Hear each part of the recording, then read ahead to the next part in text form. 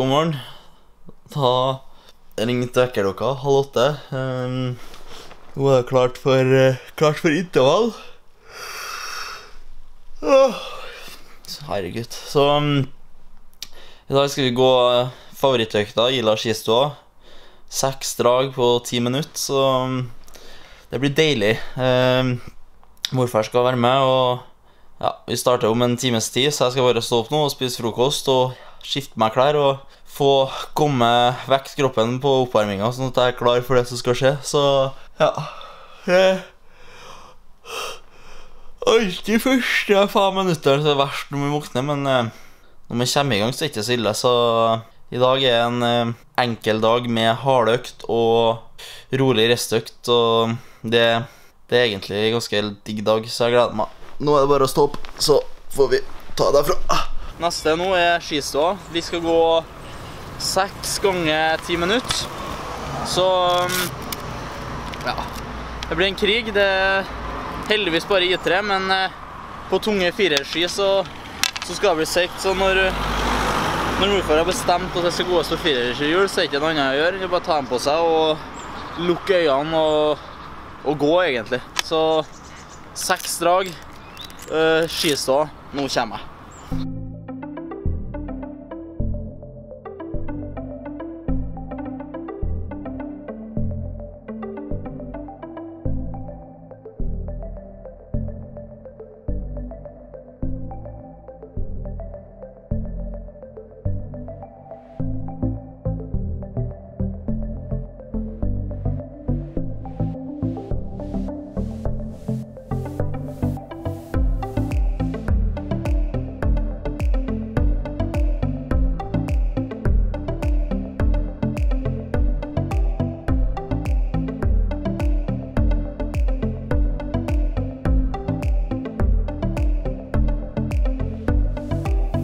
Da nådde vi toppen. Jeg er vel sittende her. Jeg tror resten av dagen ble jeg liggende i fosterstilling også. 6 ganger 10 minutter opp hit. Nå, ja, jeg vet ikke, hva synes du? Så det greit ut? Så greit ut. Så bra ut. Skikkelig bra ut da, synes jeg. Jeg synes det ser bra ut teknisk, så jeg er fornøyd. Jeg fikk pustet, høy puls på slutten der, og ja, egentlig. Var den høy på slutten også? Nå hadde jeg 183 på slutten, så det er greit.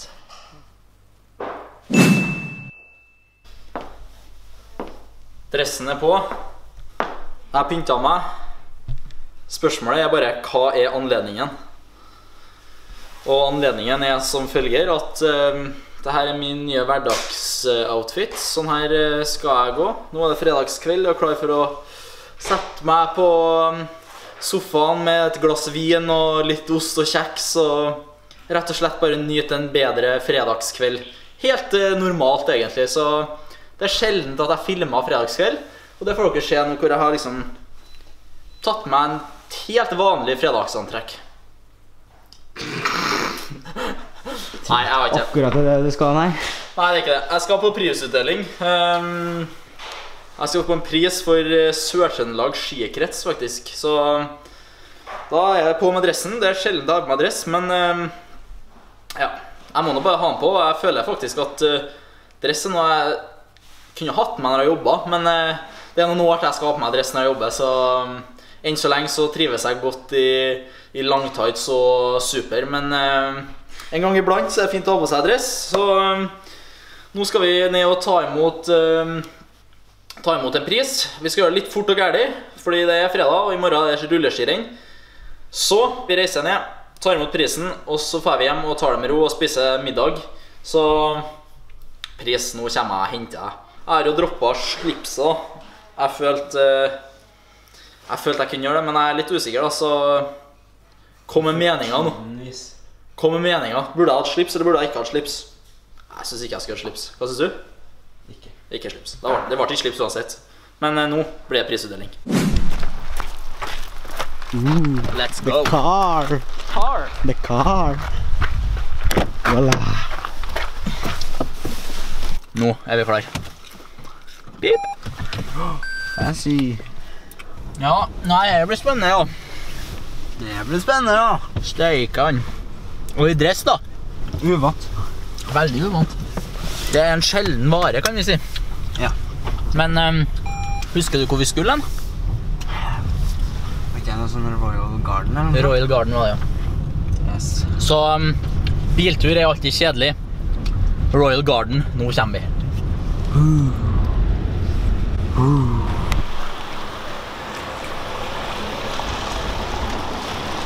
Skal vi frem, da? Da er vi på Royal Garden. Er ikke det her som er Royal Garden, da? Jo, jeg tror det. Jeg håper det. Jeg har ikke vært der før, jeg. Nei, jeg har ikke vært på Royal Garden før heller. Men, ikke fint med hotell og sånn i Trondheim? Sjeldent jeg bor på hotell i Trondheim. Jeg bor stort sett hjemme også. Men det er hotellet. Det er hotell, ja. I hvert fall mener mamma at vi bor på hotell. Jeg mener ikke det. Jeg føler vi gjør masse. Så Litt å ta i, kanskje. ja. Men jeg tror det her er Royal Garden. Jeg må bare ta og ringe mamma. Jeg bare sjekker for dobbeltsjekke at hun er sitt opptatt. Ja, men da er det her Royal Garden da. Står ikke det da? Jo, jeg så det. Det stod Radisson Blue Royal Garden. Ja, da er det her. Ja, ja. Kjør inn på prisutdeling. Og Sjå'n tar med ro fra start igjen, mens Klæbo igjen lynrask ut og får det som han vil. Og nå må han bare kjøre en god siste sving. Med vinneren etter Johannes Høsflot Klæbo, årets store komet, vinner generalprøven 5 uker før han skal debutere i VM. For en mann! Ja, det er jo klart at læringskurven har vært bratt det siste året, og man har måttet ha gjort litt forandringer, men stort sett så føler jeg at jeg har gjort det samme, og jeg føler vel at det største presset legger vel fortsatt på meg selv, så presset som blir rundt får man bare være flink til å stenge ut, og så er det til syvende og sist det som man selv tenker opp i hodet sitt som blir tellende. Så sikkert det alle sammen lurer på. Nå er det jo ikke dette så tenkelig da, men hvem er raskest av deg og Petter? Nei, vi har jo aldri fått hatt noen sånn skikkelig duell, så vi får vel satse på at vi kan få en fin duell til vinteren. Ja, det var Bra nå? Nå er kjempelys. Ja, det er bra. Da lyser jeg på meg selv. Da er vi ferdig. Prisen er her. Det har jo rukket blitt mørkt i Trondheim. Bilen står her, og det er jo fredagskveld. Jeg har pyntet meg som vanlig, og gleder meg nå til å hjem og spise ost og kjeks. Og med litt rødt i du har binokeren. Litt rødt i glasset. Det du egentlig skal, da, det er hjem og få på deg joggebuksa og sette deg foran TV-en og spise taco. Ja, det var egentlig det, ja, når du sier det. Ja. Så, men det har vært en kul kveld, da. Det skal jo sies. Prisen og mye kjente folk. Det er stas, og at man blir satt litt, hva heter det? Pris på? Ja, rett og slett. Det er kult, så i morgen er jeg klart for rulleskirenn. Ja, jeg gruer meg, kjenner jeg, men 18 km mosbakke mot Niklas Dyrhaug, Emil Iversen, Didrik Tønseth, det blir ikke lett, for å si det sånn. Så her må jeg hjem, og så må jeg lade opp litt, for det blir fryktelig vondt. Så nå sier vi bare god natt. Så snakkes vi på rulleskirenn. Så snakkes vi på rulleskirenn i morgen. Yes. Snakes.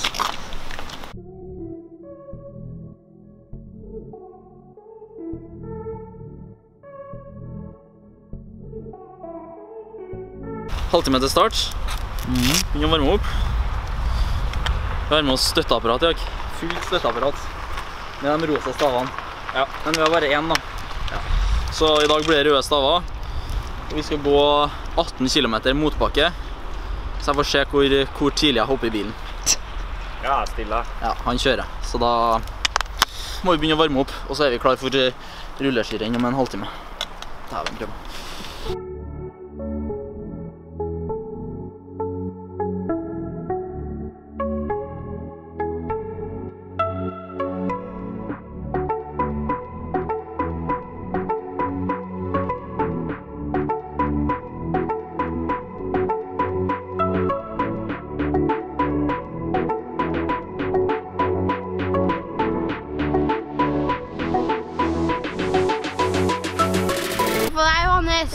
Ja, lykke til. Lykke til.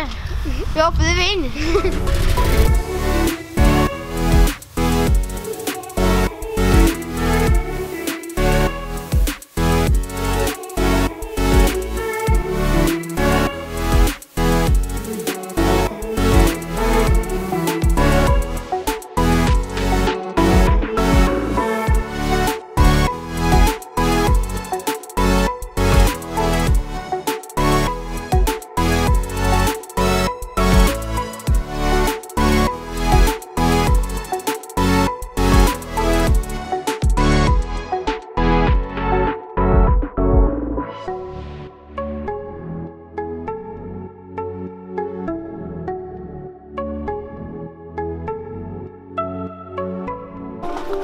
Hvordan gikk det?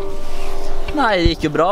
Jeg trodde jo vi hadde tatt en sånn samtale, men det viste seg at pappa jo filmet når jeg kom i mål i slow motion, så det ble jo ikke noe evaluering når jeg kom i mål, men vi får ta evalueringen nå, og jeg er godt fornøyd. Det ble gått hardt i starten, rolig på midtpartiet og knallhardt igjen på slutten, så Niklas gikk fryktelig fort siste 2 kilometerne, og da var det bare å bite seg fast og prøve å henge på, så langt som gikk, og heldigvis så gikk det helt inn, så følgebiler skulle følge oss foran, kom bak, men ja, jeg så det begynte å snø, så da ville jeg ikke gå ut av bilen.